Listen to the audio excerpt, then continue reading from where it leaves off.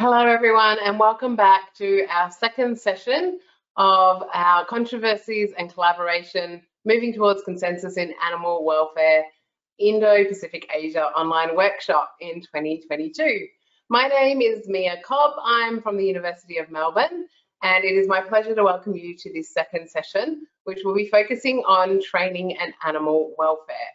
We've got a great diversity of talks. We've got three wonderful speakers who will be playing their recordings, and then we'll be having them join us live for the question and answer session. If this is the first session you've joined us for, please know that you can find the full program and abstract booklet at the UFAW website, which will pop into the chat box shortly. And you can put any questions into the question section of the control panel, and we'll be putting those to the speakers when we come to our joint question and answer session at the end, which will run for 15 minutes. So without further ado, I'd like to introduce our first speaker, which is Eszter Matrai from the Ocean Park, Hong Kong. And Eszter will be speaking about short and long-term impact of cognitive enrichments on dolphin welfare. Thank you very much.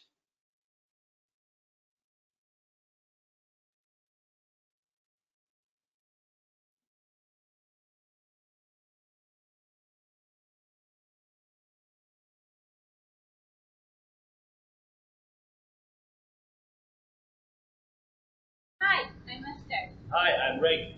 We are the Research Department of Ocean Park, Hong Kong. Our department aims to build a strong link between the four main pillars of contemporary animal management: scientific advancement, animal welfare, conservation, and education.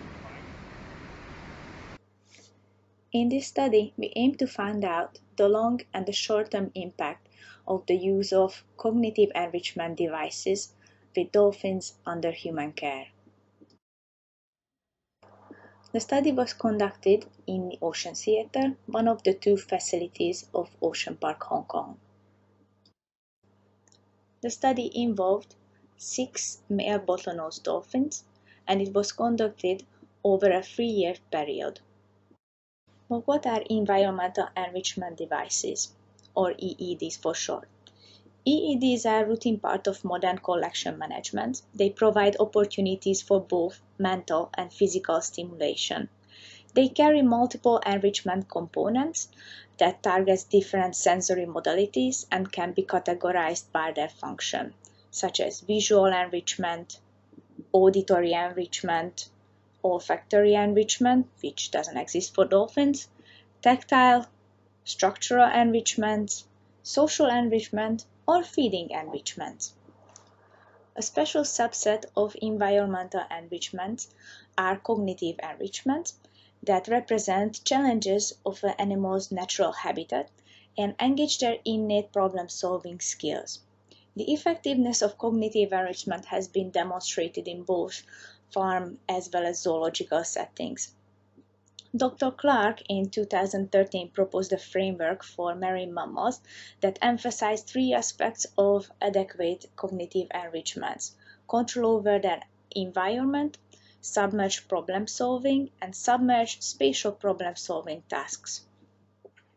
In the wild, dolphins cooperate together for multiple purposes, such as hunting together, finding mates, or looking after the young ones.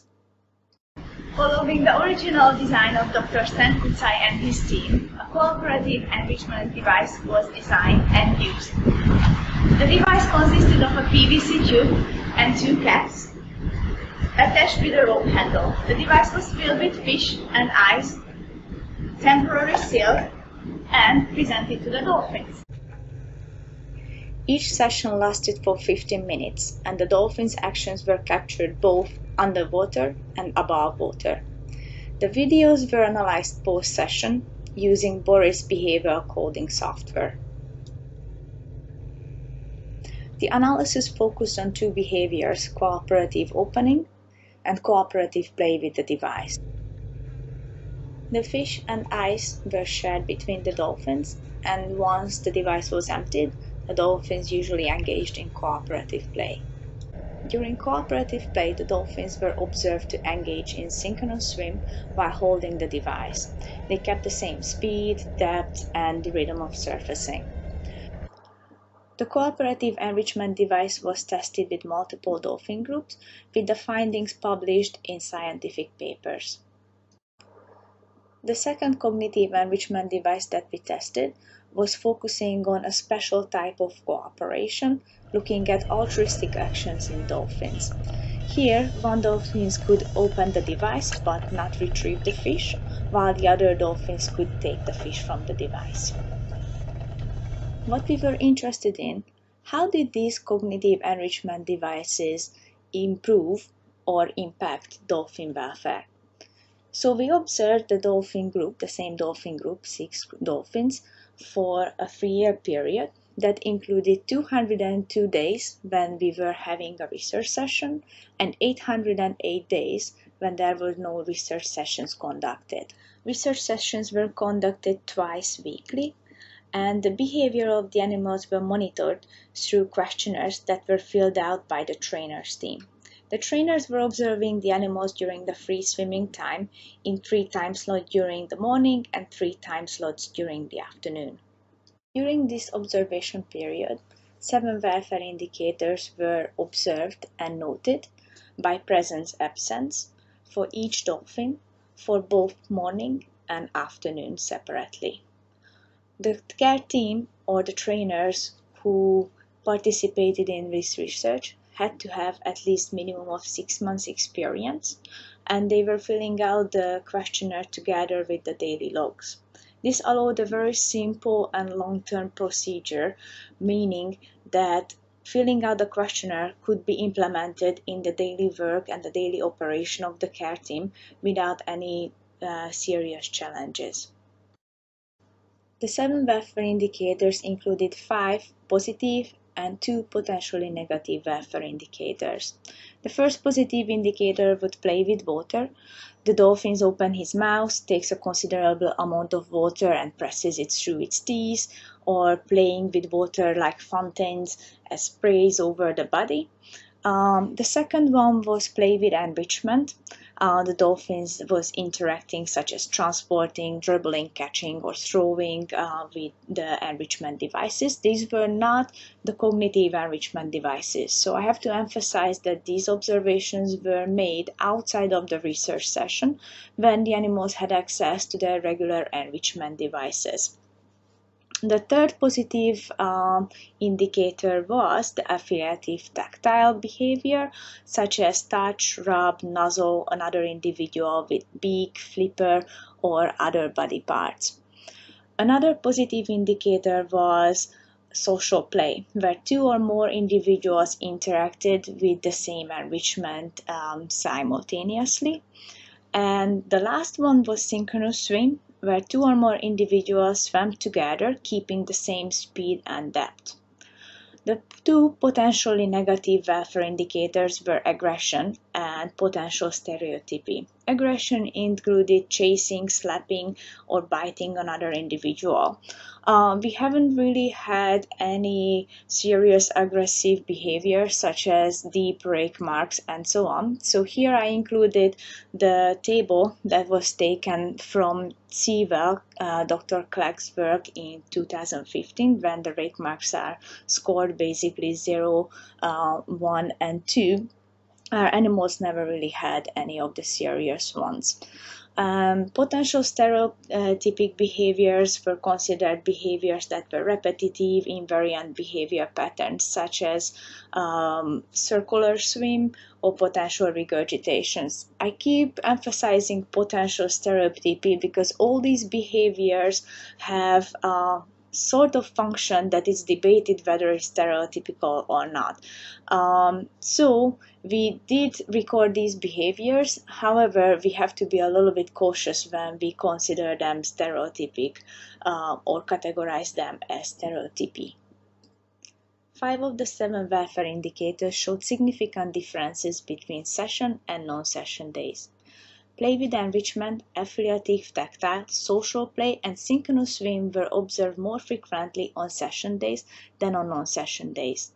In turn, the frequency of aggression was significantly lower on session days compared to non-session days. When we looked at the long-term impact of the use of the cognitive enrichment devices, we saw an overall increase of the positive welfare indicators during both session days and non-session day conditions over the 36 months of observation period. While there was no significant difference in water play between session day and non-session day conditions, on this graph it can be seen very clearly that over the 36 months period there was a long-term increase in water play during both session day and non-session days. Enrichment play was always very frequent, but there is still an overall long-term increase over the 36 months period for both session days and non-session days. Affiliative tactile behaviors were always higher on sessions day than on non-session days, but there was also an overall increase over the 36 months period.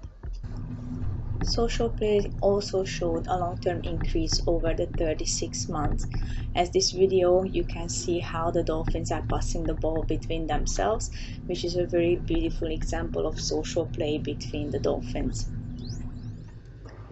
Synchronous swim was significantly higher on session days than on non-session days, and also increased over the 36-month period for both session days and non-session day conditions. While there was no significant difference between session days and non-session days conditions for potential stereotypical behaviors, there was still an overall long-term decrease over the 36 months period for both conditions.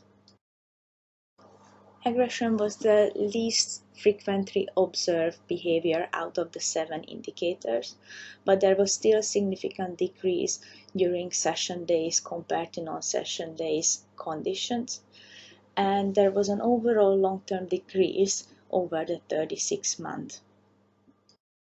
Moreover, the social network analysis of aggressive interactions between the group members also supported an overall decrease of aggression during session days. After the successful use of the two-way devices, we developed other cognitive enrichment devices, still focusing on cooperation, that allowed multiplayer interactions between our dolphins. The devices were made of PVC pipes, fittings, and caps with rope handles attached. The three-way device had a T-shape with 3 handles, allowing simultaneous interactions for 3 dolphins. The four-way device had TT shape with 4 handles, allowing simultaneous interactions for 4 dolphins. The devices were filled with ice and fish and were designed to be opened by simultaneous pull of the rope handles. For both devices, only one cap were removable during the trials, whereas the others were affixed and could not be opened. The research sessions were conducted during the free swimming time in between regular training sessions. Our findings with the T and the TT-shaped devices were published in a research paper earlier this year. We are currently working on the study of the short-term impact of the use of the cognitive enrichment devices, and we are focusing on the last 2 devices that I showed you on the video, the T-shape and the TT-shaped devices. With each device, and that includes actually the two-way devices that I earlier showed as well, we recorded 2 minutes pre-session and 2 minutes post-session periods, meaning right before the device was given to the animals and right after the device was taken out of the pool. So at that time, the dolphins were provided with their regular enrichment devices. Thus, we were able to compare their behaviors right after the session, and if there is any impact of the use of the devices, that should be seen in the post-session period. This is the topic of one of our research students, Rick Louis, whose pictures you can see on the right up corner. And we haven't finished this analysis at the moment, but the preliminary result shows that the duration of social behaviors post-session seemed to be longer than pre-session, and the same thing was shown on the frequency of social behaviors. In conclusion, cognitive enrichment promotes dolphin welfare under human care, not only on short but on long term as well. As we can see right after the session, while it's only a preliminary data, it shows that the dolphins became more social, they cooperate more with each other, they play more with each other, and on a long term, all these behaviors show an increase over the 36 months of period of observation. And so we can conclude that these cognitive enrichments promote affiliative social behaviors in our dolphins. And moreover, which is really interesting, and I find this probably one of the most important things to mention, is that over our 6 years of experiment, while we keep providing cognitive enrichment for our animals, the dolphins have a constant interest. We never had a session without any interactions. The dolphins always come and play with the device right after it's put in the pool, even after 6 years. So to summarize, we believe that cognitive enrichments are key for advancing both welfare and science simultaneously in cetaceans. And here are the references used in this presentation. We thank the animal care teams and our research volunteers and interns for their help and support with our studies, and thank you for your attention.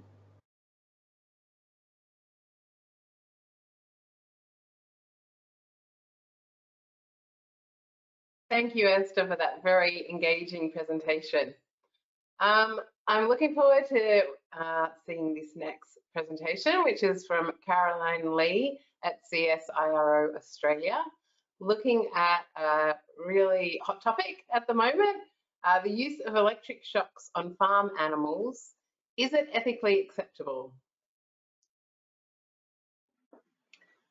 I would like to thank UFAW for the opportunity to present this paper today, and I would like to acknowledge my co-author, Dr. Dana Campbell, who has contributed heavily to the research I will present today.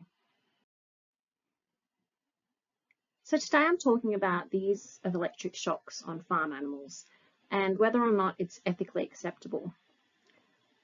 Electric shocks are quite commonly used in farm management practices. So for example, these electric prods are used to stimulate movement of animals. We also use electric fences very commonly on farms. And there's new technologies such as virtual fencing that use an electric shock as well. Now, I'm sure most of you would have experienced an electric shock at some stage of your lives, and you'd know that this is not a pleasant experience. Electric shocks are aversive, painful, and stress-inducing, and their welfare impacts likely vary depending on the application and context of their use. And because of their aversive nature, the use of electric shocks does evoke animal welfare debate, and there's a lot of argument around whether or not they're ethically acceptable to use. So today I will talk about the use of electric shock on farm animals, and I'm going to use a case study of virtual fencing to highlight some of the key concepts around the ethical use of electric shock. So what is virtual fencing? Well, it's containment of animals without the use of a fixed fence. And this is done using signals to the animals that's provided via a neckband or collar. There's a picture of one of the devices here, and it uses an audio cue and an electric shock. Today I'm going to cover some welfare assessment findings that have been demonstrated around the use of virtual fencing, and the findings that I'll talk about today are mostly in relation to the eShepherd device itself. This device is being commercialised by Gallagher. There are other systems being developed throughout the world, but the welfare assessment of these products is limited, and so I'll focus on the eShepherd device findings. So with virtual fencing, there are two stages of learning. Firstly, an animal will approach a boundary. It will receive an audio signal to warn that it's approached this invisible boundary. And at first they won't know what this means, and so they won't respond. But they will respond when it's paired with an electric shock, and they then hopefully stay within the fence boundary. The next stage is where the animals have learnt this association and they respond to the audio alone, and hopefully stay within the boundary without receiving the electric shock. So this is called associative learning. So how long does it take for cattle to learn this association? So the measure we use for learning is how many interactions with the virtual fence are needed before the animal learns to respond to the audio cue by staying within the boundary and avoid receiving the electric shock. So on average, it takes cattle around 2.5 interactions with the virtual fence to learn to respond to the audio cue alone. Now, it should be noted that there is a range in between animals. So in this study, it was between 1 to 6 interactions with the fence, and that was with 64 animals. How about sheep? How long does it take for them to learn? Well, work done by Danilo Marini shows that sheep take on average 3 interactions to learn to respond to the audio cue alone. So they have a similar learning profile to cattle. So cattle and sheep seem to learn quite quickly to avoid the electric shock. However, we are using an aversive stimulus for virtual fencing. So what do we know about the welfare impacts of this? So to look at this, we developed a framework to assess the impact of virtual fencing on animal welfare. And this is based on predictability and controllability on the x-axis, going from low to high, and affect on the y-axis, going from negative to positive. We propose that based on this theory, during the initial stages of learning, animals would initially sit in the bottom left quadrant as they don't yet know what the signals mean and when they're first interacting with the fence, and they don't yet know how to avoid the electric shock. However, this would not be sustained in an ongoing way, and the situation would be transient, as the animals have been shown to learn quite rapidly to respond to the audio cue and to avoid the electrical pulse. So once the animals learn, they would move to stage 2 learning, and this is in the top right quadrant, which is a position of high predictability and controllability and more positive affective state.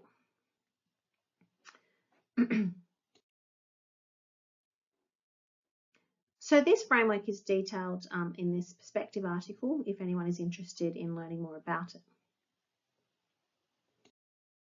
We then went further to then tease apart the different learning stages and determine welfare impacts during the initial learning period and in the more longer term deployment of virtual fencing. So in this paper, the stress response of livestock is proposed to differ in relation to the stage of the virtual fence learning. So in the first stage, the acute stress response occurs where the animals in that initial phase of learning, where it doesn't know what the audio cue means, it hasn't learned to associate that with the electric shock, and it hasn't learned to avoid receiving the electric shock. So in this initial period, the relative aversiveness of the electrical pulse will determine the intensity and the duration of the acute stress response. So how aversive is the electric shock when applied to animals? This study looked at cattle and measured their acute stress response to electric shock, and there were 3 electric shocks given to cattle. The animals were handled in the same way, and they had a control treatment and one that was restrained in a crush. So the control animals were handled in a similar way to the electric shock treatment. And what was found was that there was an acute stress response with this peaking, with cortisol peaking after 15 minutes and then returning back to baseline by 180 minutes. The differences in the treatment were not evident, and all 3 treatments elicited this acute stress response.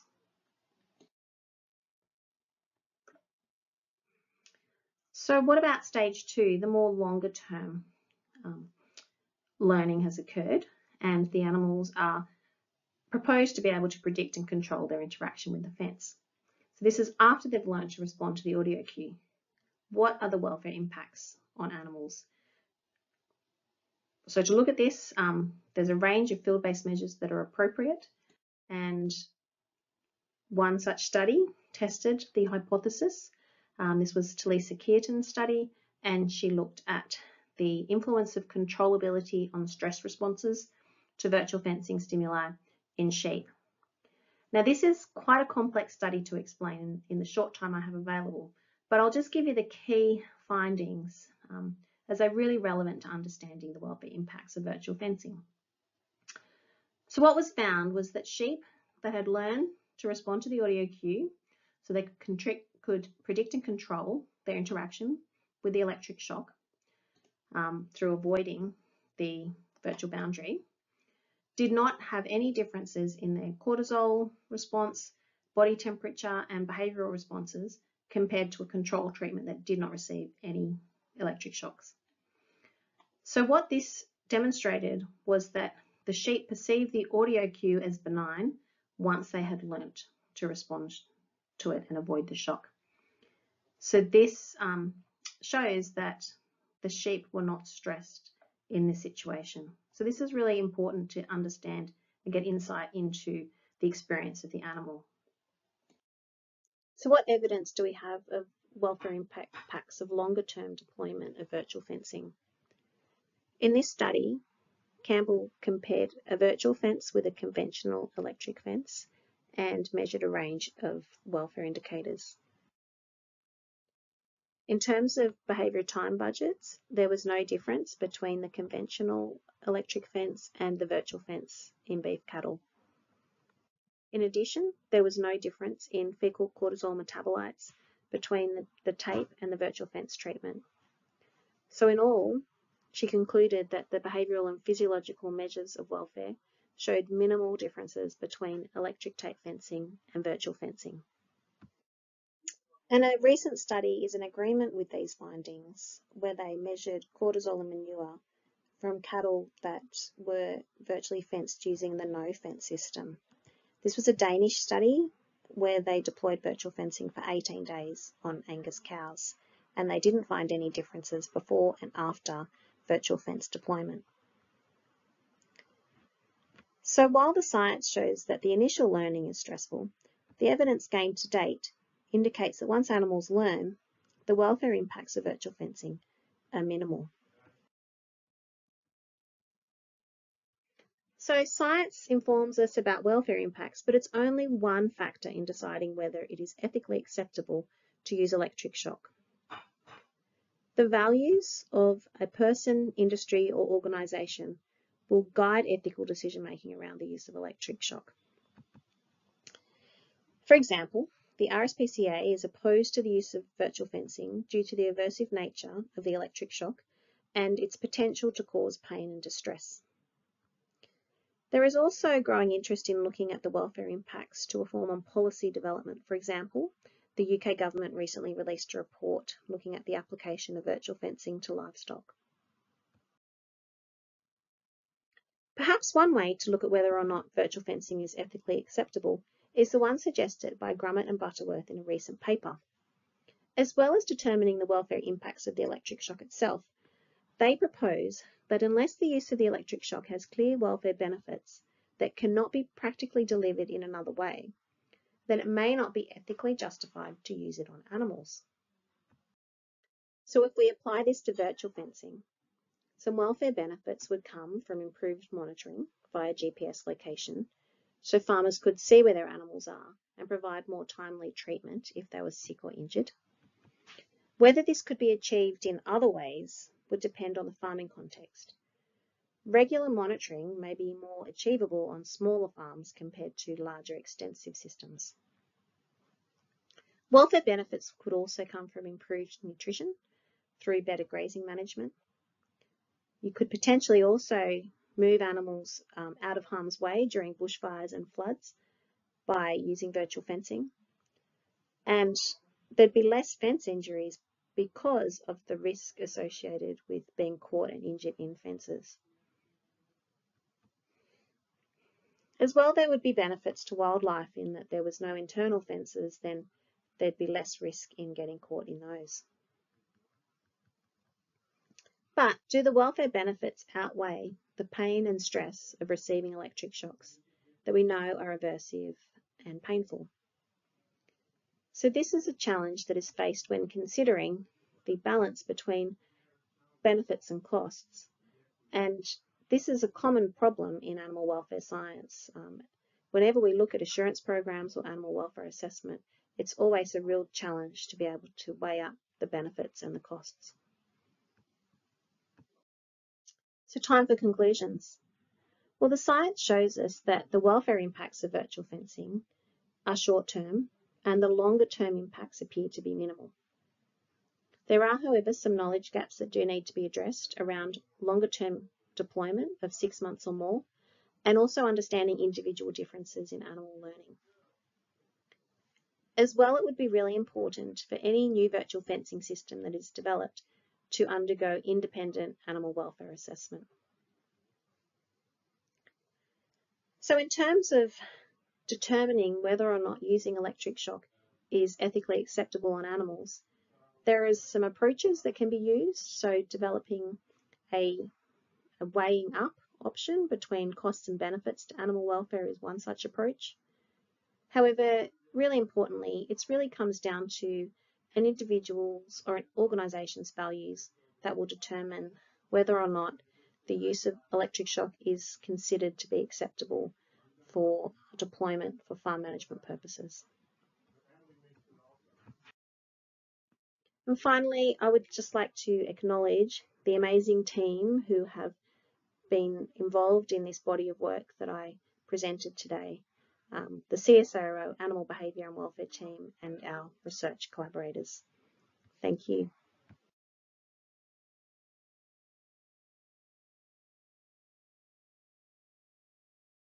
Thank you, Caroline. That was a great presentation to really get us thinking about what's acceptable for animals in different circumstances as well. Is what we consider acceptable for animals in farming context the same as what we would consider for perhaps animals that are our companions? So without further ado, I'll move on to introducing our third and final speaker for this session.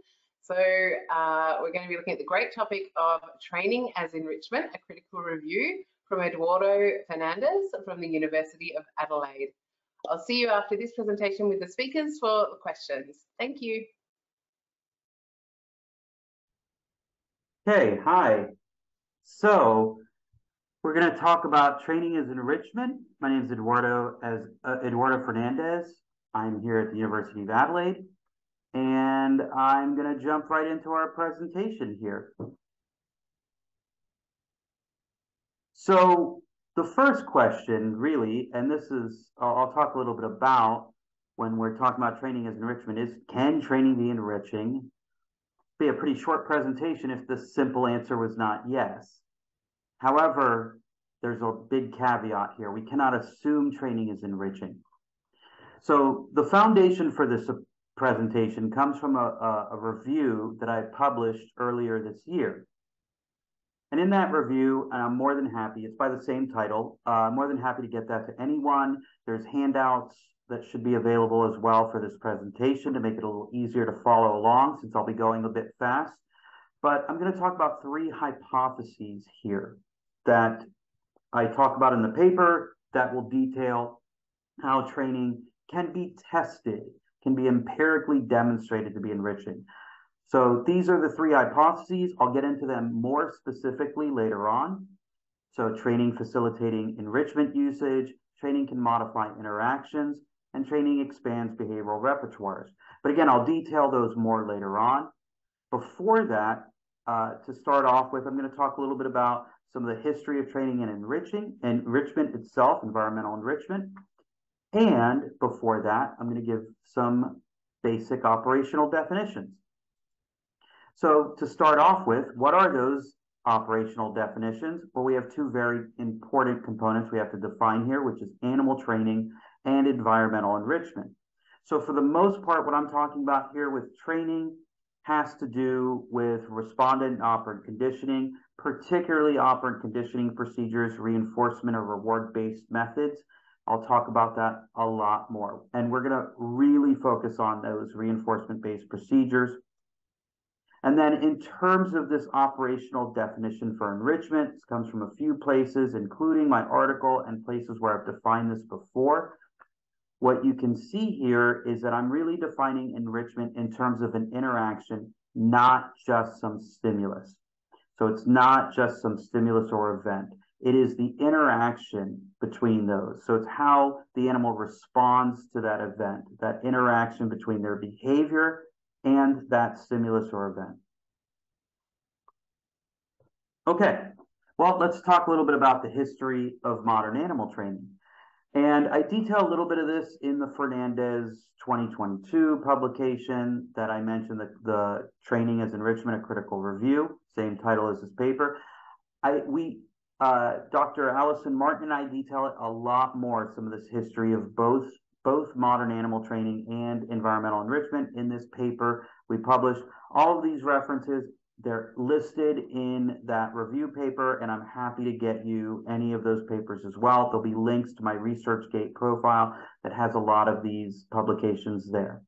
So much of what we think of as modern animal training really stems from two events. Both of these, by the way, Skinner's discovery of shaping, the first place that he used this term was in his 1951 paper, How to Teach Animals. And then in that same year, Keller and Marion Breland published an article about a new field of applied animal psychology, which talks a lot about this practice of using operant conditioning procedures to train animals. Both of these events are tied back to Project Pelican or Project Pigeon, which was, there's a couple pictures here on the left that show you some of these events. It was Skinner's attempt to train pigeons to guide bombs during World War II. He developed this in the early 1940s. On the bottom left picture there is Skinner and Keller Breland on top of the General Mills building in Minneapolis, Minnesota. So I won't cover too much of this. It's a really interesting history that's detailed in this Fernandez and Martin article, some more. So if you're really interested in how would pigeons guide bombs, go to that article.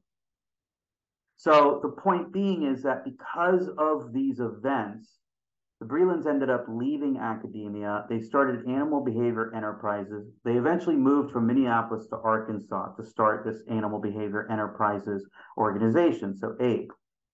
They created IQ Zoo, which was a roadside attraction where tourists could learn about behavior analysis and see lots of fun events.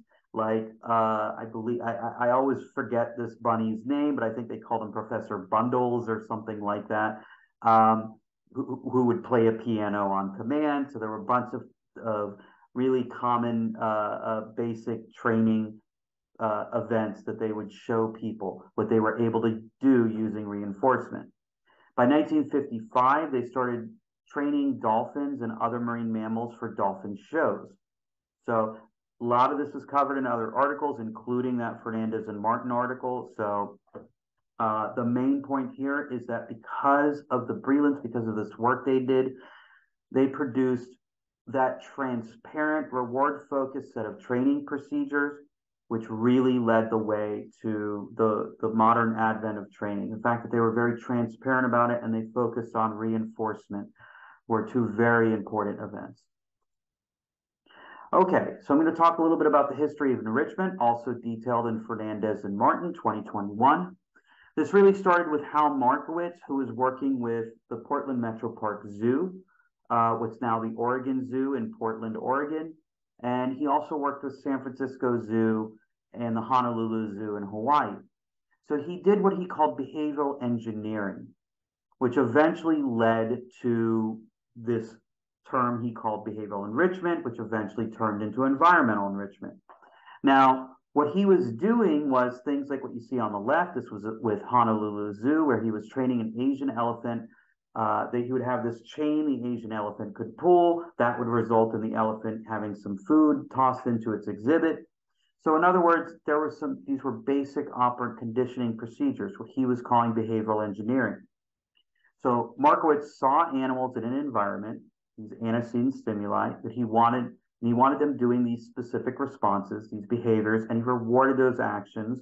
So he reinforced those responses, the consequences, or in other words, what we call the three-term contingency here, or the ABCs of operant conditioning. So antecedent, behavior, consequence. This is how Markowitz set all these things up.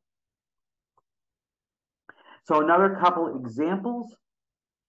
He had polar bears that would pace all day. This is at the Portland Metro Park Zoo. How Markowitz and his colleagues created a voice-activated mechanical device, a microphone, built into the polar bear exhibit. When the polar bears would go over and do their polar bear roaring into this microphone, it was attached to a conveyor belt with fish that would activate the fish, and they would have a fish catapulted into the pool of their exhibit, like the bottom right picture. That's a colorized picture that I colorized for the purposes of this publication. Another example is up in the top right there with the San Francisco Zoo. So that's a serval that would chase some artificial prey. If it chased the artificial prey along that tube, then it would end up getting a food reward. Okay, so that said, let's jump into these three different hypotheses about how training can be enriching. And the first of those is the simplest, which is that training facilitates enrichment usage. It's certainly the most direct way that we could demonstrate that training equals enrichment. It simply means train the animal to interact with an enrichment device. If they interact with the enrichment device, then that training should be enriching. The surprising part of this is that there are very few studies. Really, almost all of the studies are the older Markowitz studies that he published, where he would train these animals to use some type of device. Otherwise, most modern enrichment does not involve training, except here's one example. It's a paper I published a few years ago where we trained penguins to interact with enrichment items for lasting effects. I won't go into too much more detail about this. Again, if you're interested, please read the review paper or this study itself, which is Fernandez, Kinley, and Timberlake, 2019. Lily Chin also has a lovely blog where she details. So if you search on Lily's site for penguins, you'll end up finding her blog where she details the training that we did and what this looked like. So otherwise, there have been some people talking about using computer devices, so modern or other forms of modern technology, to train animals to interact with enrichment. So these are a couple of those studies, Carter et al., as well as John Coe and Julia Hoy have talked about this as well. There's also some indirect evidence from a couple different phenomena, which contra freeloading being animals choosing to work to get food over freely accessible food in some way. So for instance, Sassonianor and Powell showed that some giraffes would choose to get browse out of these hanging enrichment devices rather than just go and eat browse that was not in a device. So they would contra freeload. Well, that's one example, indirect evidence at least. There's also some evidence from preference assessments. In this case, some wolves, in this Dory et al. Article, the wolves chose training activities over enrichment items. So suggests that they might find the training itself enriching. Okay, in terms of the second hypothesis, that training can modify interactions, we're talking about interactions with other animals or people. So certainly we know training itself, animal training, will increase interactions with us. That's not simply what we're talking about. We're talking about whether that interaction itself is enriching outside of just those times when they're being trained. There is certainly some evidence from the primate literature. I'm going to massacre her name, but Spiezio has done some studies with primates showing that training the primates, doing some simple training procedures, she can change some of the ways they interact with the other primates. There's also certainly evidence that using aversive training procedures, things like shock collars with dogs, is not enriching. So there's some publications out of Daniel Mills' camp, as well as just some general publications on this concept. Lots of stuff out there. I won't go into too much other detail here for the sake of time. Otherwise, there's certainly some indirect evidence from human-animal interactions research, particularly animal visitor interaction research done in zoos. So this is stuff that Sally Sherwin, Paul Hemsworth, and myself have talked about a bit. So one example is this long-billed Corella Claude that would seek out visitor interactions. That suggests that some of these interactions itself might be enriching, and so therefore there might be, again, some indirect evidence that interacting with people and therefore training would be enriching. There's certainly more direct evidence from things. One example here this was a paper I published last year where we trained elephants to interact with a public feeding event at Woodland Park Zoo. So the keepers there train the elephants to engage in these public feeding events. And the result of the public feeding event was increased foraging overall by the elephants, decreased inactivity, and decreased stereotypic activity. So it certainly suggests a potential enriching effect.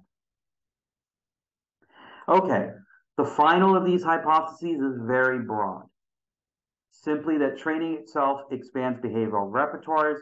In other words, does learning itself equal an increased enriched experience? That's at least tentative to saying that learning itself equals enriching.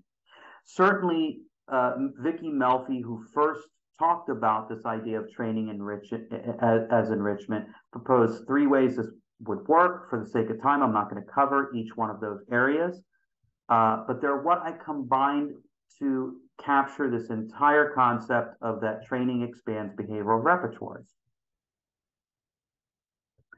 So there's some indirect shelter evidence. Dogs that get adopted post-train, they're more likely to be adopted if they've had some type of training experience at the shelter. That suggests that somehow the shelter, the training in the shelter made them more likely to be adoptable.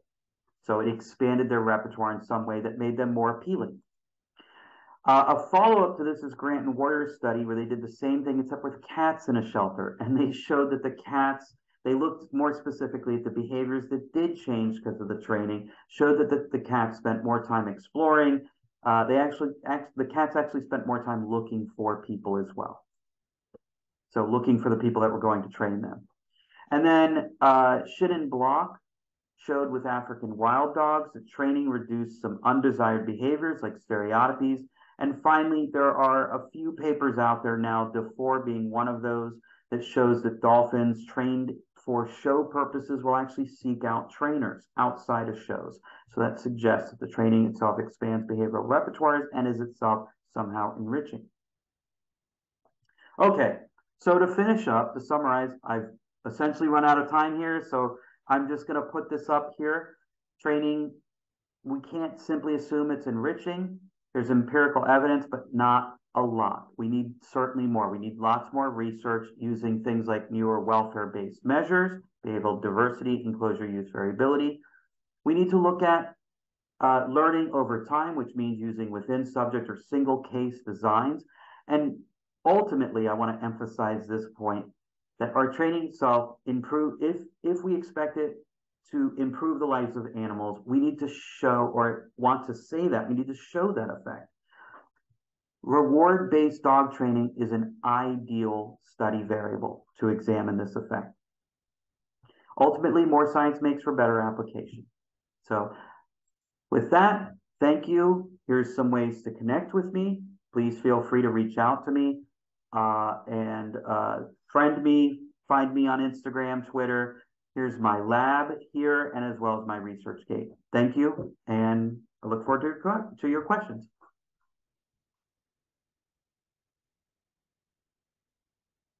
Fantastic. I'd like to invite even the speakers from this session to turn on their microphones and their videos and join me now for the question and answer session. Welcome. It's great to see everyone. Excellent. I'd like to actually start, before I get into all the questions from our wonderful attendees, I want to ask each of you something, just I guess on that line of controversy. How much of these interactions, so whether we're looking at dolphins interacting with toys, or we're looking at livestock interacting with the fences, or training as enrichment, how much of how successful these programs are is determined by the perceptions of people? And that might be in the general community, it may be within the workforce that are directly involved with these animals. How much of their success or their their lack of success rely on how people perceive it, do you think? Esther, would you like to go first? Sure. So I feel like for us, the general perception is not really important. For us, have built up these kind of very generalized but also specific forms that allow us to survey the success of the various research equipment or enrichment devices. So my study specifically focused on that. And our devices were used during the time when the animals were not even on display, perhaps, and they kept using the devices, but sometimes when they are on display. So I think in terms of success, from the dolphins' perspective, it's what's important for us to see what's their behavior response and whether they show interest. And then in terms of towards the public, that's another question. So we can always investigate how the public can perceive, what kind of messages we can deliver. And I think they are both equally important, but they can be measured in a different way. Caroline, with the fences, I know that obviously there's a convenience for farmers to be able to shift fence lines just by clicking on a laptop or their phone, not needing to physically move wire and posts. But the potential, I guess, knockback from public perception, how does that play into the success of these kind of interactions? Yeah, it's a good question, and I'm not sure if there's been any actual research looking at whether or not it would be acceptable from a community perspective. However, and I suppose one of the things we don't have yet is a real commercial product that's out there being used by a lot of different farmers. So I think that's going to be an interesting journey which will happen over the next few years, because there's several companies that are commercializing virtual fencing systems at the moment, and it will be interesting to see how that plays out.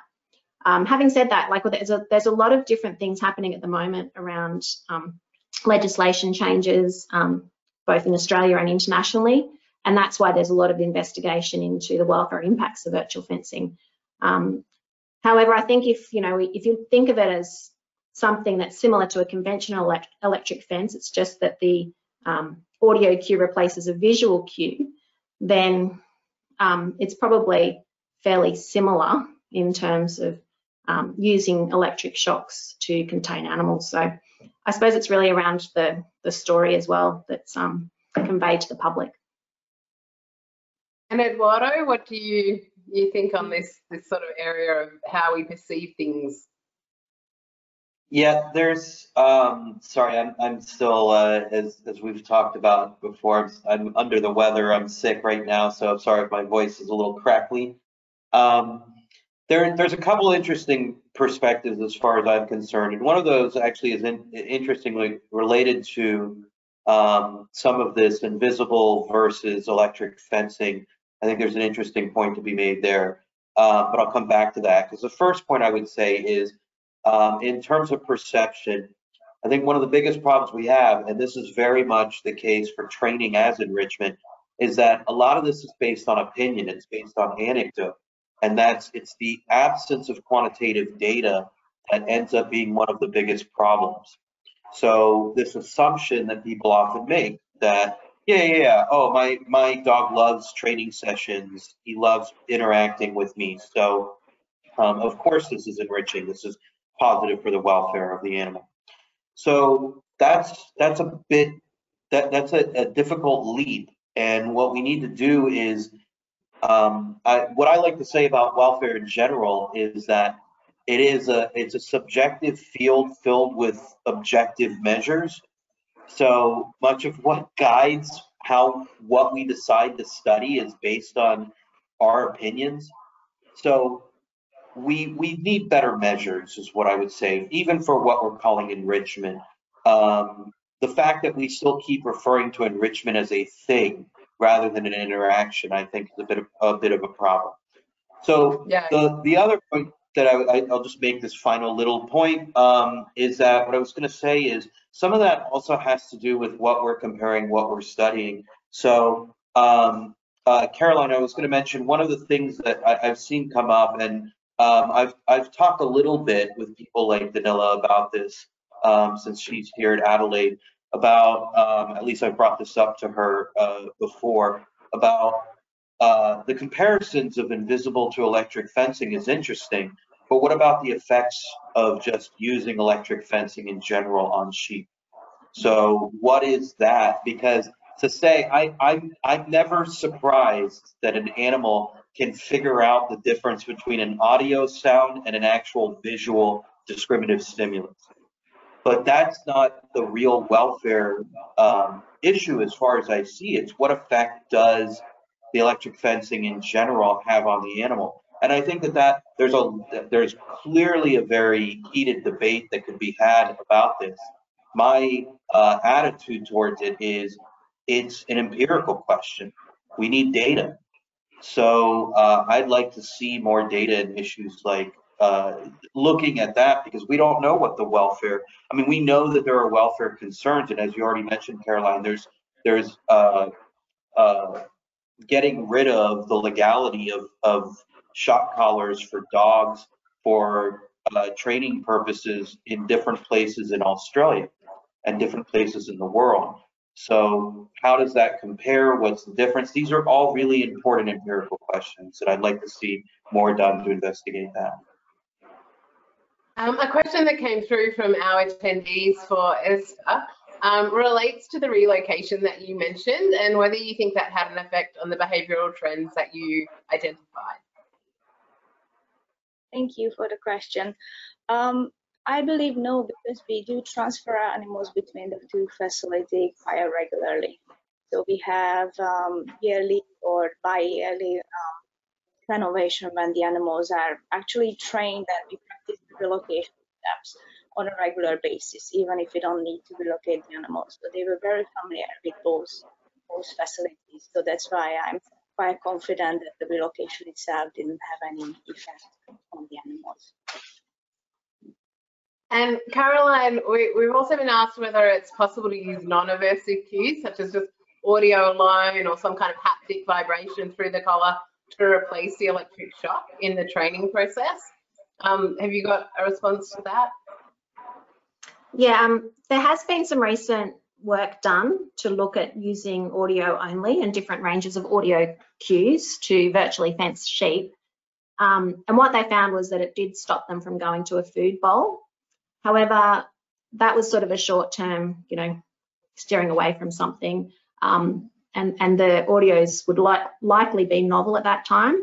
However, I think over time, if there was no further consequence to the sheep, they'd probably learn that it wasn't really that meaningful to it. And they'd probably learn to ignore it or habituate to the audio over time, especially if there is a really motivating area with green grass that they want to get access to. So while it's a nice idea to use non-aversive only, I think there does need to be some sort of consequence to associate the audio cue with, for them to be prevented from accessing something they're highly motivated to access. On that, there was also, could we kind of flip it, rather than using an aversive stimuli to discourage them entering an area, could you do something that's more rewarding to encourage them to stay where you want them to be? Has that been considered or tried? Yeah, we've thrown that around a bit. Once again, like if it's normally you want them to stay in an area that's probably to protect another area that might be more attractive to them. So, over time they would probably move into that area that's more attractive, because it's hard to continually provide something that's positive. We all know that positive states aren't ongoing. You kind of have a new baseline if you're in this positive state. So, I'm not saying it's not possible. I'm just saying it's challenging from an animal kind of learning and motivation perspective. And then in the interest of time, this will be our maybe final question. For both Eszter and also Eduardo, just quickly, would you, the questions come up from a couple of different people sort of asking, within confined animal situations where they're under our management, are they engaging with training activities just because they're bored? Like, what do we really know about boredom in confined animals? Eszter, would you like to respond to that first? Sure. Well, obviously, I wouldn't be able to answer this question unless I can talk to the animals and ask them personally what they think. But what I can tell you from my study point of view, that we do continuously provide them with all sort of enrichments, which are not only items, but also interactions, as Eduardo mentioned. We are continuously there and try to provide the best care as we can. From the cognitive enrichment point of view, I can say that every time I put, we don't train the animals how to interact with these enrichments at all, because I was specifically interested in whether they can figure it out by themselves without us telling them how to do that. And since we put the first enrichment in the water, that was 2016, until today, when I have another session today actually coming up, whenever we drop the equipment in the water, they interact with it, and then they interact with it in a continuous way, which I think if it was just against boredom, that would be a little bit different from the kind of enthusiasm that they express towards our enrichment. And this is not really a right measurement, but when we place other enrichment items in the water, you can see that length of the interaction might not be even comparable to the ones that we designed for cognitive enrichment. So that's why we think it's a very, very powerful tool. But of course, we need to continue the work and see what we can learn about our animals and design more animal devices, and hope that that makes our animals' life happier. Eduardo, in your experience? Yeah, I'll keep it short since I had enough to say already, and my voice is kind of on its last leg here. Boredom is an interesting concept because it's a circular construct at some level, right? So how do you know an animal's bored?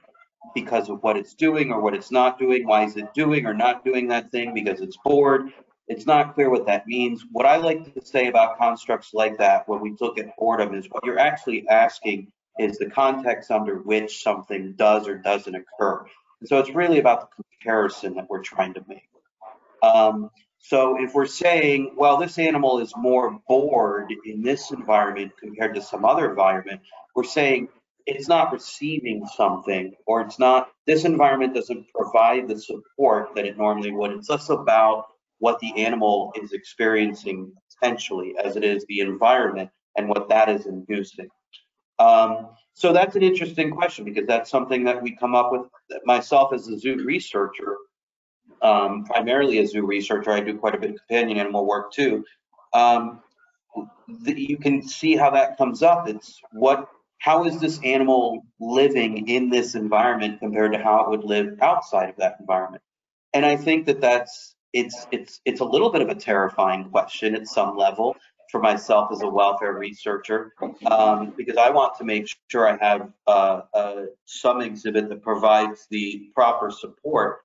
But if I'm only looking at that exhibit, it's difficult to make that assessment. So I understand that, I get that context of the question. I just want to point out that it's a little difficult to frame it in terms of boredom. And what I would say, as I say so much of the time, is that it's a really interesting empirical question, and I think we'll get better answers going forward. Thank you. That's really good. I want to thank you all again for your fantastic contributions to our program and for being with us today to answer the questions live. Hopefully we'll see you back for the next session. We're going to take a short break now. We'll be back in just over 10 minutes. Thank you. Thank you. Thanks.